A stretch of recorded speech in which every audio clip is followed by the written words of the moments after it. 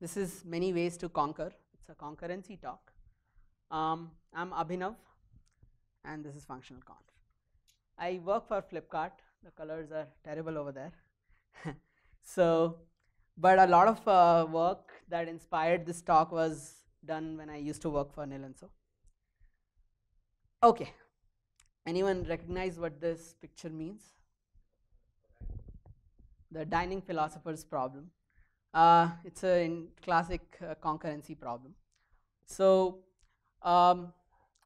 when we started getting into functional programming languages, right? So it was a hard sell to us that well, not hard, but yeah, it was sold to us saying that functional programming languages are really good for concurrency. They're easy to work with when you're writing concurrent code, right?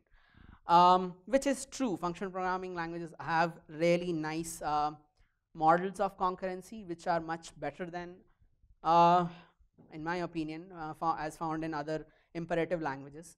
But there are a bunch of them, right? And you may not be aware of all of them.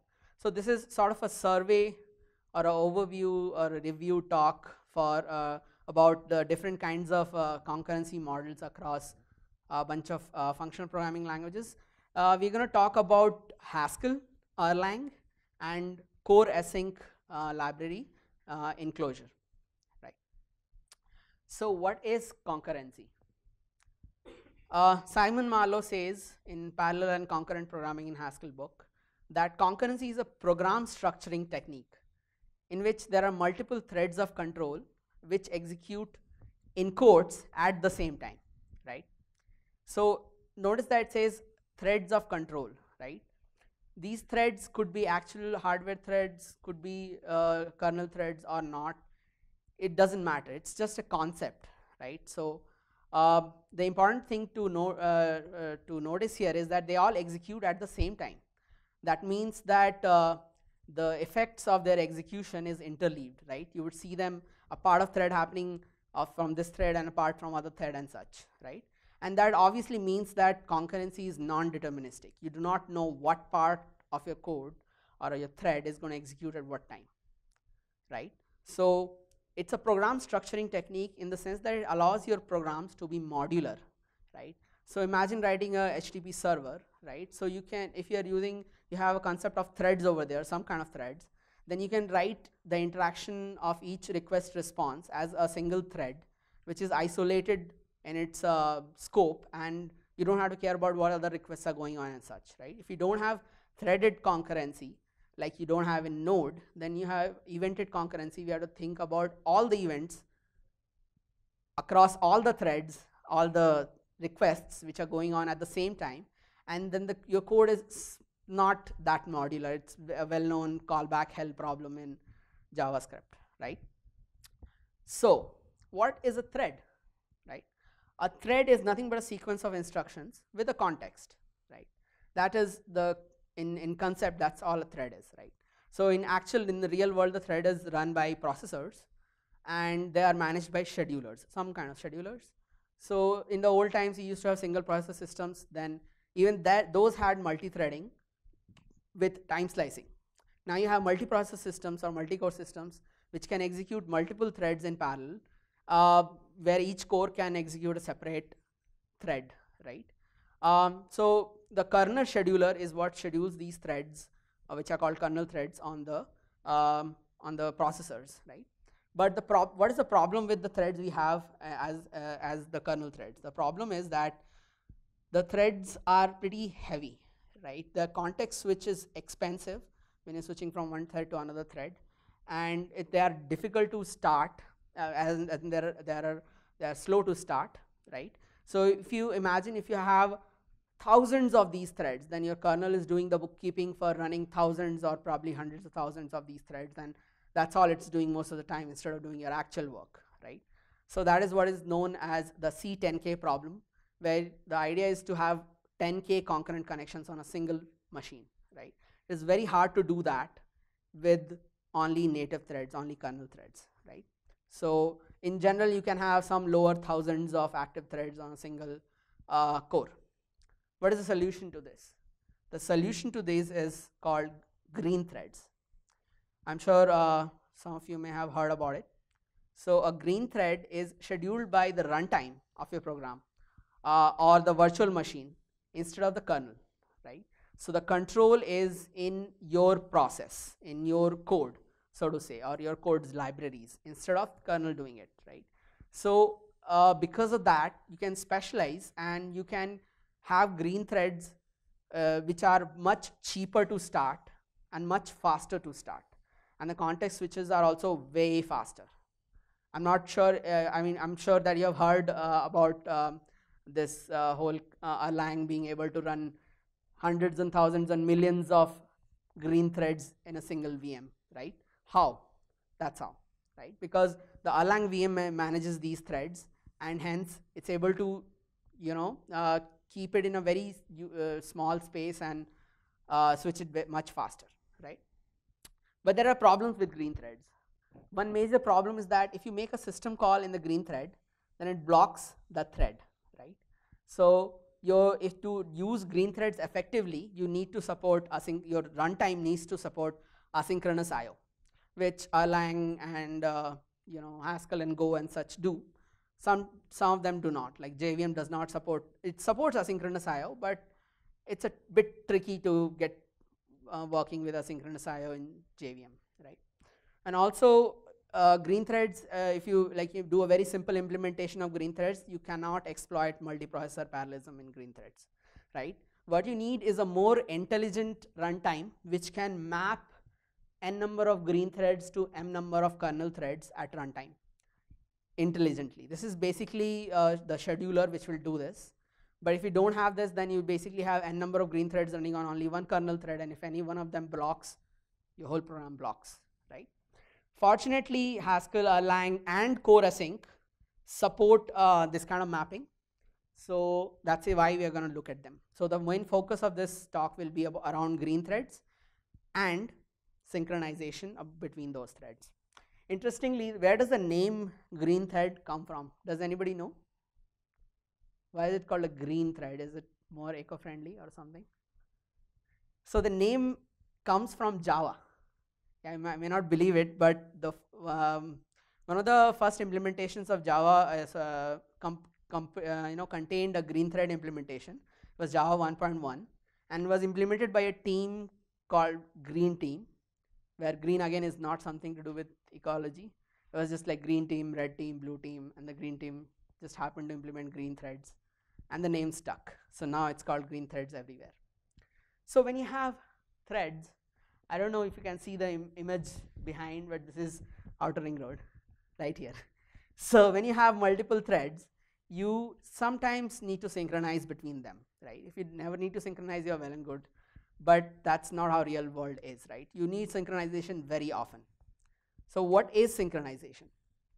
Synchronization is the process by which threads agree on something or other, right? Agreement as in Concur, and hence the name of the talk, right? So that something could be like, if you have a thread starting another thread or a thread waiting for another thread, which basically called forking and joining of threads, then you have a concurrency problem there. If you have a variable which is accessed by multiple threads at the same time, right, then you have a concurrency problem because you do not want concurrent access to the threads, to the variable, right? You may have a sequence of steps which you want to execute in one particular order, but if you let multiple threads execute them together, then you may have interleaving and so it all gets corrupted. So you need to protect these steps with some sort of synchronization. You may have shared resources like a database handle or HTTP connection or a TCP connection or whatever, to which you do not want to write concurrently because it will corrupt the downstream resource. So that's also a synchronization problem. So how do we solve synchronization problems between thread, right? So all threads in a particular process share memories, share memory addresses. So it's very easy to use memory itself, shared memory, to implement some sort of locking mechanism, right? So locks are used to prevent concurrent access to the critical sections like a sequence of steps, or critical memory like a variable or a resource, shared resource, right? But the problem with locks is that they do not compose. when you have n number of resources where n may or may not be known beforehand, then locks are difficult to work with. I'll show an example later. But the problem is that you have to lock, if you have multiple, you're working with multiple locks, then you have to get the locks in the right order at the right time, and also you have to unlock them in the right order at the right time to make sure everything works perfectly. Otherwise, you will have issues like deadlock, where you have two resources waiting for each other's lock, or starvation, right? And a bunch of other kind of concurrency issues, right? So it's very easy to get them when you're working with multiple resources with locks, right? So what is the solution? The solution is, well, you ditch locks, lock-free but still shared state concurrency, as implemented by software transactional memory and communicating sequential processes. Or you ditch shared state itself, no shared state, as implemented by actor model, right? So with that, let's jump into the first one, actor model, right? I'll take questions after the presentation, so I'll just have a lot to talk about. What is an actor? So an actor is actually pretty simple in its definition. An actor is a thing which can create new actors, can send messages to actors, other actors, or maybe itself, and can receive messages and do something. That's it. That is all an actor is, in essence, right? How is it implemented by Erlang? So you see here the circles are actors, right? And the envelopes are messages. So actors are sending messages to other actors, right? So there is something called mailbox over there, right? So first of all, what is an actor? An actor is nothing but just a green thread, as we talked about. Erlang calls them processes for some reason, but they are nothing but just a green thread implemented by the Erlang VM. Each actor has its own mutable state, but only that particular actor has access to that state.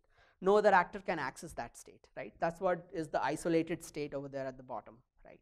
The only thing that actors can do is send messages to each other, right? And messages are immutable. You cannot change a message after creating the message. And when you send a message, when one actor sends a message to another actor, then it lands up in the other actor's mailbox. It is very similar to how email behaves, right? You send emails to each other, it lands up in the other person's mailbox. They go and check their email and then they reply to you or not, or spam, market spam or something. So that's how it works in with actors also, right? So all you do is send messages to each other and it lands up into other actors' mailbox, and then the other actor can decide to read it whenever it wants, right? In whatever order they want, right? And then when they read a message, they can update their own state, like, I read an email, I'm like, you have a meeting at 5 p.m. and I put it in my head or something like that, right? So I update my state to reflect the message I got. I can also send another message saying, hey, I'm not coming to this meeting or something like that, right? And that's pretty much all I can do. That's all an actor can do, right? Of course, it can do I/O and other stuff, but I'm not going to talk about that part here. So the only way to communicate between actors is messaging. There is no other way. There are no locks. There is no shared memory, nothing. You just send messages to actors, and in Erlang, everything is an actor. Literally everything is an actor. If you open a file to read, then an actor is created for that also, which will read the file and send you chunks of file as messages in a simplistic way, right? So everything is an actor in Erlang. So let's see some code examples, right? Tell me if it's not visible from the back.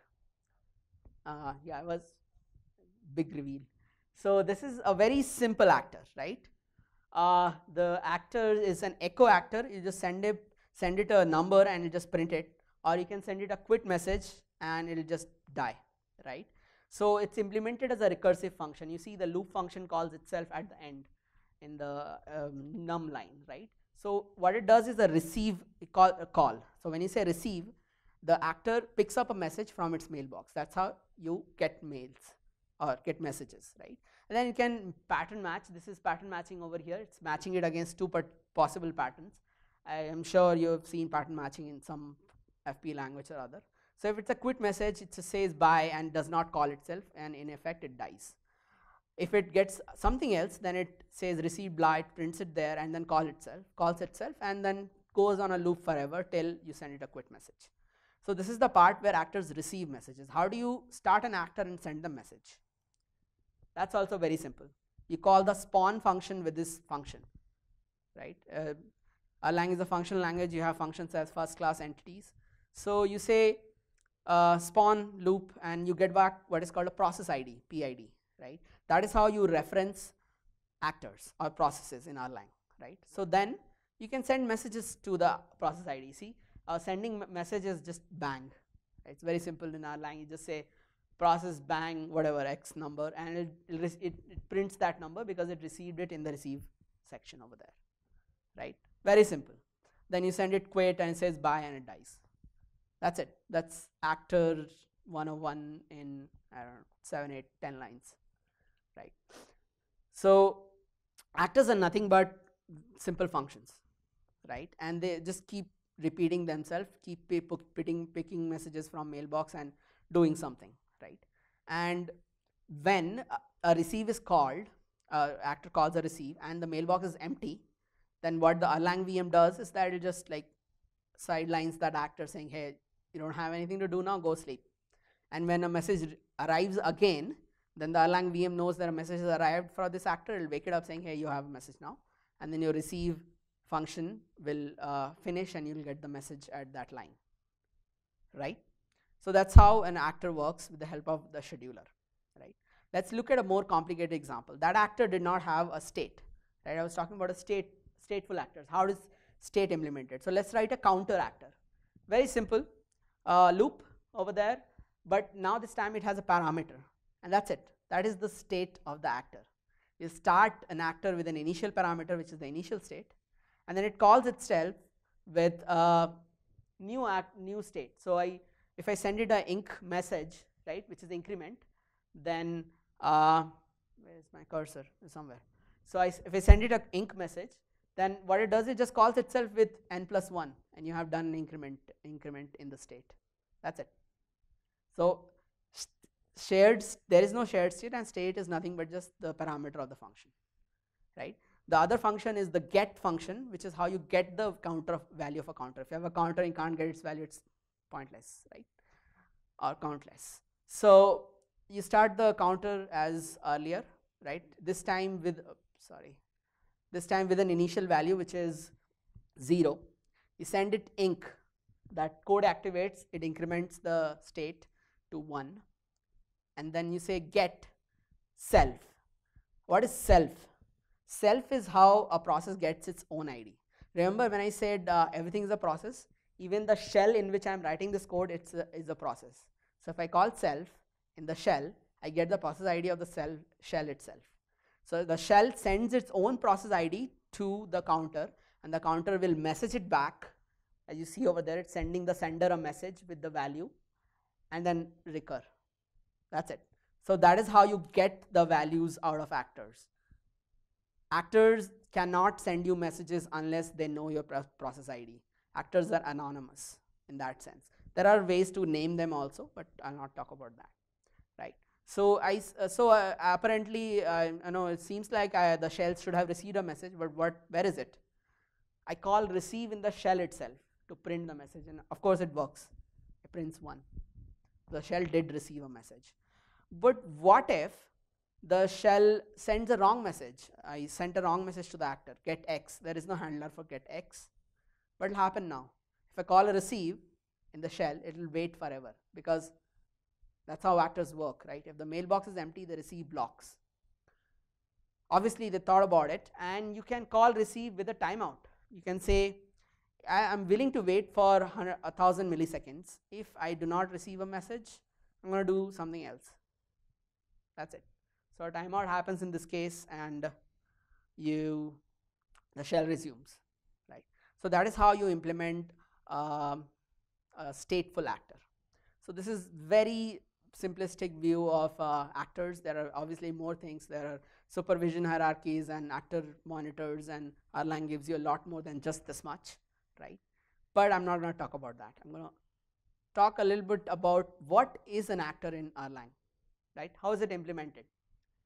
Turns out an actor is nothing but just a piece of memory, a block of memory, and it looks very similar to a kernel thread, so to say, right? You have a process control block, you have a stack, you have a heap. The stack has parameters and return address and such, very similar to how it's implemented in kernel. And then you have a heap which has a special thing, which is mailbox, right? So a mailbox is nothing but a piece in a part of memory in an actor's heap. And when one actor sends message to another actor, they'll just literally copy the message data from their heap to the other heap.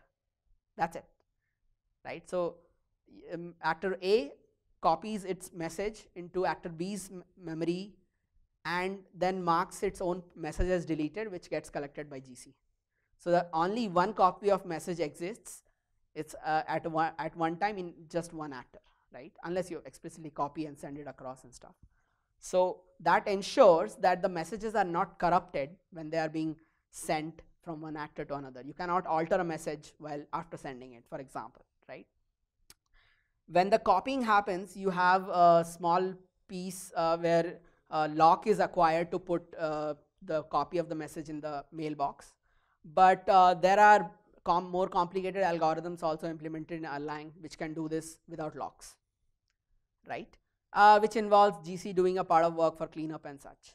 So that's how an actor is implemented in Erlang, right? So that's it for the Erlang part. Let's talk about what is good about actors, right? So communication itself is synchronization. If you say a call receive, you block. You don't need any special locks or any sort of stuff for that, right? No need. You don't need to worry about mutual exclusion because the states are isolated in each actor. They cannot access each other's states, right? And it models distributed systems very well. And it also distributes very well. Erlang has built-in transparent distribution of actors and such, right? The bad side is it can be slower compared to shared state concurrency with locks and such. It is difficult to do multi-entity consensus, as in distributed transactions or even two-actor transactions, right? If you want to synchronize, there is no easy way to say that a bunch of actors should do same thing at one particular time. There is no easy way to do that. You have to model distributed transactions using complicated algorithms like possibly Raft or something like that, right? Distributed consensus inside actors, which has already been done, but sure, right? And if you do not consume messages, if the actors do not consume messages fast enough, their mailbox overflows and they die, right? Out of memory. So these are a bunch of problems with the actors. Let's move on to the next section, software transactional memory. Okay, I'm going to run a bit faster now. So what is software transactional memory, right? So a software transactional memory, or STM, allows you to do, as I just said, actors cannot do distributed transactions well. That's exactly what STM gives you, distributed transactions. It lets you change multiple mutable variables together in a single atomic operation, right? That gives you atomicity, as in like all of the changes to these n variables become visible to every other thread at the same time, or they don't, right? Which is isolation, right? So one operation is completely unaffected by other operations. It's as if you take a snapshot at the beginning and then just work on the snapshot, and it's independent of all other snapshots, all other threads doing some other transaction on those variables at the same time, right? So let's see how Haskell implements STM. There's a data type called STM, parameterized by type A, which also happens to implement monad type class, which gives you a lot of convenience functions.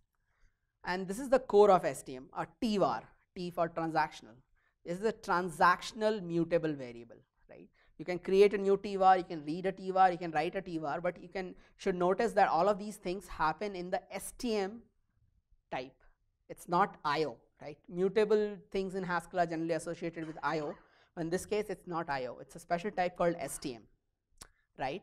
And so you can do multiple of these things together, but how do you actually do them? For that, you have a function called atomically.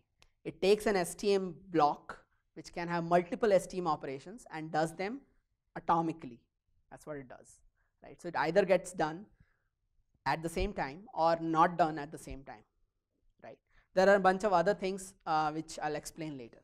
So to explain this, let's look at an example. This is a classic concurrency example where you have two accounts, you want to transfer money between them. It could be happening in reverse order at the same time concurrently. Then how do you make sure that it's all working fine?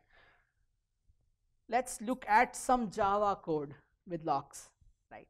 This is an account which has an ID and an amount, and if you want to do a withdrawal, obviously you'll put a lock around it so that no other withdrawal is done at the same time, right? Otherwise you'll end up with weird amounts. And deposit is very simple, you just withdraw with a negative amount, right? And then you would think, okay, now I can write transfer very simply. I just withdraw from this and deposit into the other one, and I'm done. Wrong. It'll not work because you are not locking the accounts in a deterministic order, right? So it can happen that if the two concurrent transactions are happening in reverse directions, then account A gets locked by the withdraw function and the account B gets locked with the withdraw function at the same time, and then they wait on each other to be unlocked and it never happens and it's a deadlock. To fix this deadlock, the very simple solution is to acquire the locks in deterministic order, right? So how do you determine, how do you order them? You use some sort of characteristic of the account, in this case the ID. So you check, you compare IDs and then you lock in the order of IDs, in the first the smaller ID and then the larger ID, right? Otherwise you lock it in the other order, right? So that is the locking part, and then you have to unlock in the same order. But even then you cannot reuse the withdraw or deposit function because they release the lock internally. You cannot remove locking from there also because you may have just a withdrawal instead of a transfer, right? So you need to rewrite that code here to do this thing, and this is how it ends up looking. And this is just code for transferring amount between two accounts. What if you have 3 accounts? What if you have unknown number of accounts, right? What if you are eBay or PayPal, whatever? And what if you want to have like overdraft accounts? Like if you don't have this money in this account, then you get money from that account. Cannot do those things with Java, with locks like this. How does it look like in Haskell? You have an account which is just a transactional variable with an integer amount. Withdraw is very simple. Notice that everything is happening in STM monad. So read the balance, then reduce the balance, write down the new balance, right? That's it. Deposit is still just the opposite of withdrawal, and in this case transfer is actually that code that we wanted to write in Java. Deposit, withdraw, that's it. Because it's running in STM with the atomically function, it'll make sure that it happens without any errors. It will not cause any deadlocks. It will never leave a corrupt state ever, right? That may seem like magic, but we'll come to the internals in a minute. And then a final function to get the amount in the account, and which is also uses atomically, right? So let's see how this is actually used. Oh, by the way, this is the whole Haskell code. This is smaller than the whole half the size the Java code. So you create 2 accounts, right? Again using atomically. This is happening in IO. You do a transfer, and then when you print these amounts, it'll always say 150, 150. You transferred 50 from 200, 200, and it'll always be like that, right? There will never be a case when it's different. So how does it work, right? So is it visible? It's a bit unreadable from here maybe. I'll just explain. So you have, say if you have a transaction running, right?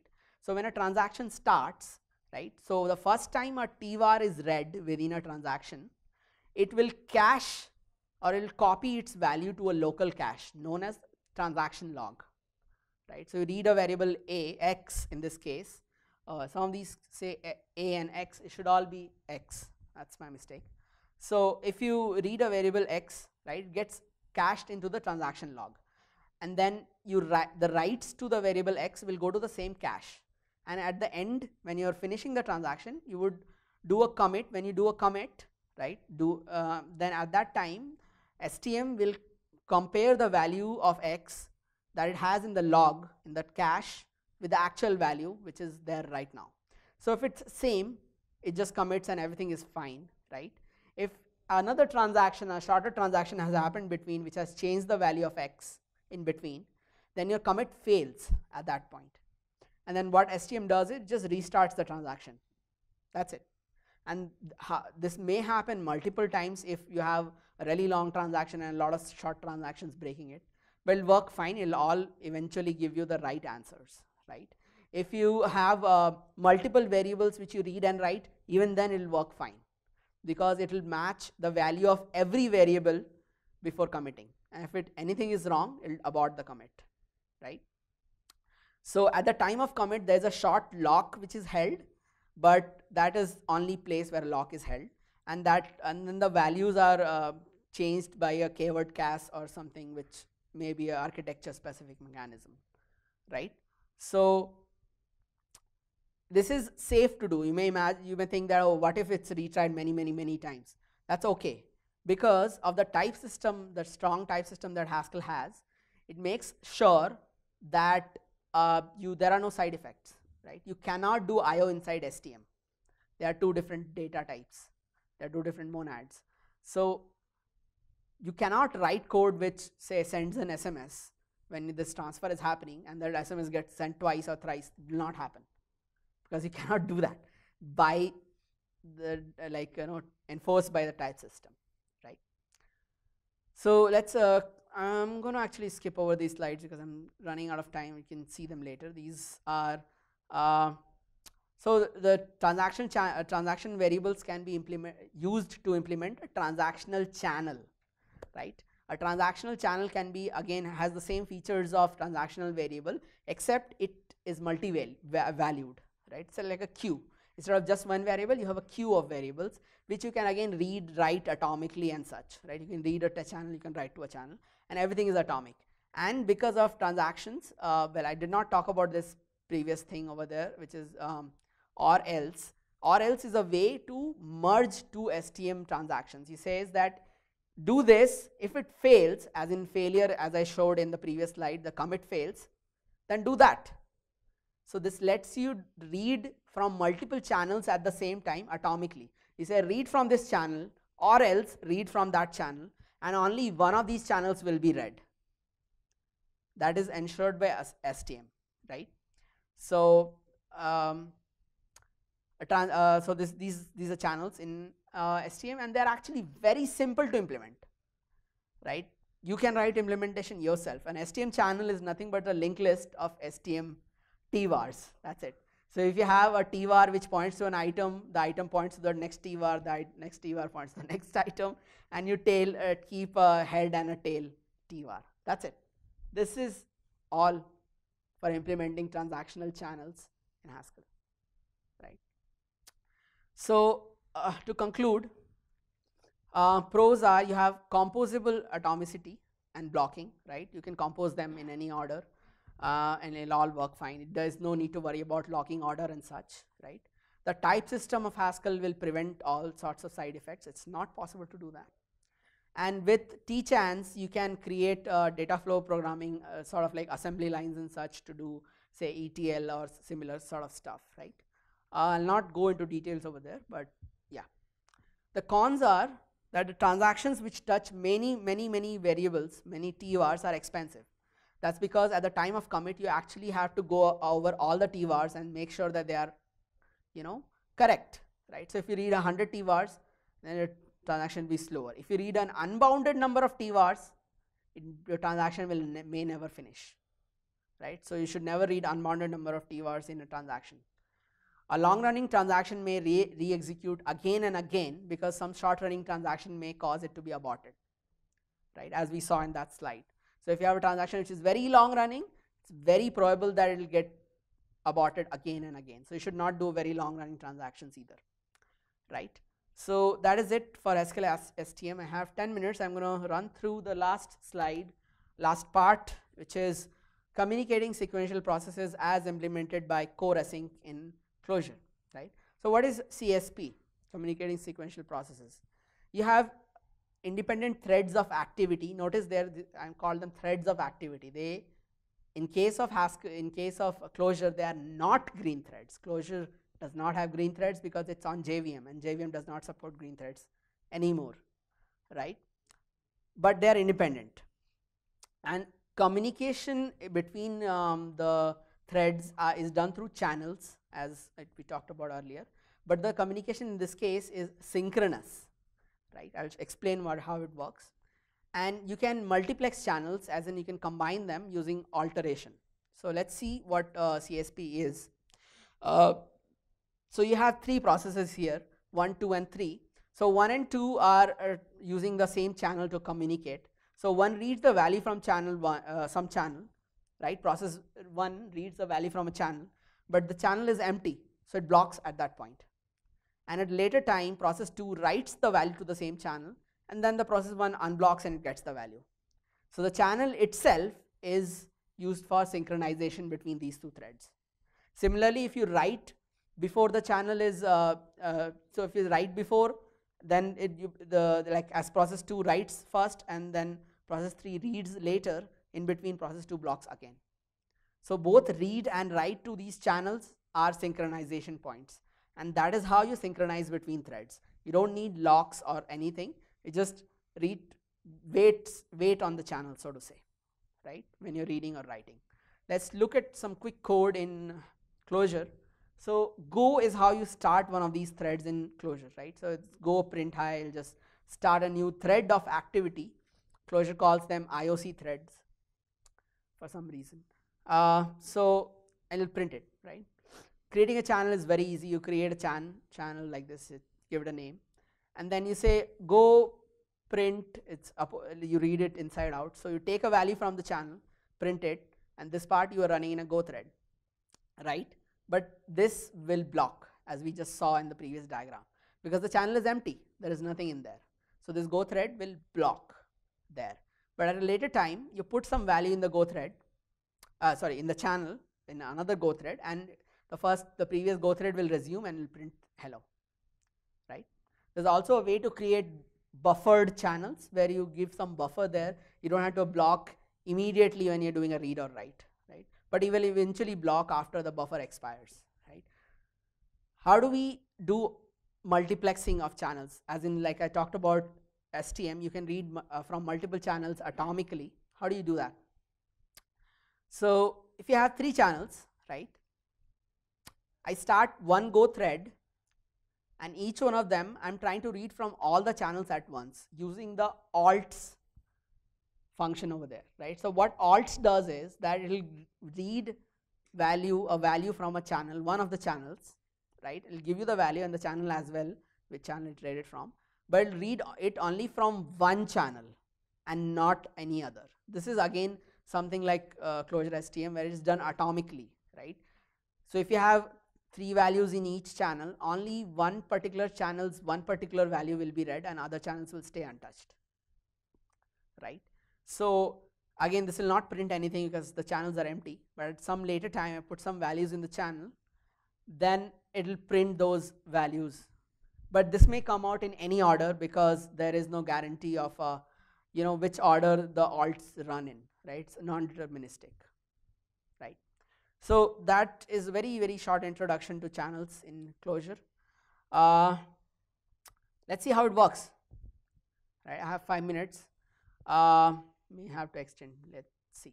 So this is a very simple code. There you have a go block in which you say if x equal to true, x equal to 1, you return true else false. That's it. And then you macro expand it because go is a macro. And then you run this pass to state machine function, which actually comes with core.async. This is how core.async works. So what it does is that it takes this small bit of code and it converts it into this. Completely unreadable, but it's all generated code using macros, right? So how does it work? So core.async is based on what are called deep walking macros. Deep walking macros recursively walk through your entire code and transform them. They are like compilers, right? They'll walk through your whole code and then transform it into some other form, right? In this case, in case of core async, this form happens to be a state machine, right? So it takes this very simple looking code and makes a state machine out of it. If I zoom, which I can't, you would see there are functions there which are named like state machine and such, right? So what it does is transforms into a state machine. So the state machines, and now you have the state machine, and what do you do? So you run the state machine, which is what the Go threads are. So Go threads actually run on kernel threads. They run on the kernel threads which Java provides to the Clojure runtime. And when they encounter a blocking operation, like putting into a channel or getting from a channel, those are the only blocking operations, basic blocking operations in core async, right? So when you put into a channel, or you get into a channel, as described, as shown in the previous slide, you're supposed to block there. Your thread is supposed to block and yield so that some other thread can run, right? But how does it work in core async? This is a slide stolen from the Richiki's core async internals talk. So this is the internals of the channel. Interestingly, in core async, the threads are not the interesting part, the channels are the interesting parts. So what happens is that when you do a blocking operation on a channel, the entire state of your Go thread, the stack, with the local variables, the function reference, the state, the current state in the state machine, the state to resume at, everything is put into an array, a Java array. It's wrapped into a callback, and the callback is pushed into the channel's internal queue. You see? That's the last example over there. When you're doing a put and your channel is full, you can't see the colors over there, but the last case is where the channel is full, then it gets put into a queue inside the channel, right? And then when the corresponding resume event happens, for put it's take and for take it's put, then the last case you see, so as soon as a take happens, there is a space created in the queue and the handler runs and the code resumes, because the whole of your code state was put into an array and stuffed into that other array, right? So all of core async internals are nothing but arrays, lots of Java arrays, right? So that's how it works, and it gives you an illusion of green threads, but they are not green threads. They run on kernel threads. They just unpack state into arrays again and again and again. And it's written in a very, very clever way so that it can work with green threads, as in Go threads, or kernel threads, and it can even work with in JavaScript in Clojure script. A Clojure script can compile core async to work on JavaScript as well, where there are no threads at all. So it's a very fabulous implementation of CSP, but I don't have time to get into the details, right? Yes, this is the last slide. So the pros are that core async is just a library. There's no special runtime needed like Erlang or Haskell or Go or something. You can do data flow programming very easily in core async because the library comes with lots and lots of combinators. They have map, filter, join, fork, pipeline, blah, blah. Huge amount of convenience functions to create data flow programming. And it works on JVM and on browser, right? And it's especially very nice on browser. The cons are, if you do IO, blocking IO in green threads, it blocks them, right? As I talked about, like green threads will block if you do blocking IO in them, and Clojure does not have non-blocking IO by default. You can do non-blocking IO, but it's a bit tricky, right? And error handling is complicated. In Java, you have exceptions, and if you throw exceptions inside a Go thread, you don't know what will happen. It's just all like gets corrupted, right? So that's it I have for the very short talk. The learnings are green threads are really, really nice, right? You can run huge amount of load using green threads. If you use these higher level concurrency models, then it decompletes your code. It makes it easier to reason about and such. And different techniques are suitable for different situations, right? These are some references, mostly books and talks, and that's it. Thank you. I can catch up with me and talk.